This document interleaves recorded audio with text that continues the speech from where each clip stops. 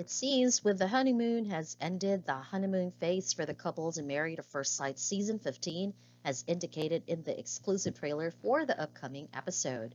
It begins with Kristen telling Pastor Kyle we have consummated the marriage, which she's glad to hear.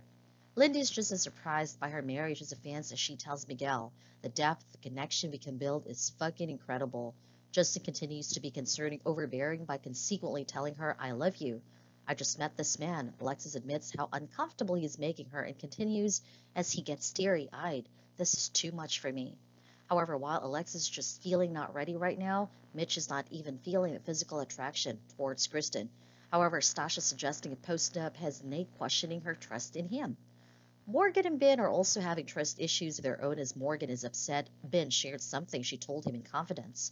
That broke my trust because I trust in you, Morgan tells a very sorry Ben. Lindy chats with Justin and Alexis and tells them the ultimatum that Miguel gave her. I'm giving you 8 weeks, she recalls. That feels like shit. Lindy adds how it feels like he was threatening her. That shit doesn't fly ever. You don't talk to me like that, Miguel responds to Lindy. Back to Morgan and Ben, the experts interviewed with Dr. Pia Hulla calling out Ben.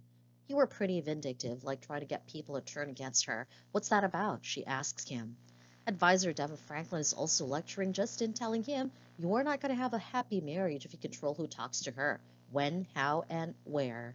However, Lindy and Miguel do seem to be the ones in the most disarray. I do not think this is appropriate. I'm not going to stand for it. Kristen says before the teaser cuts to a near future where the couple is in tears. It seems they have to take an early decision about whether to remain married or not.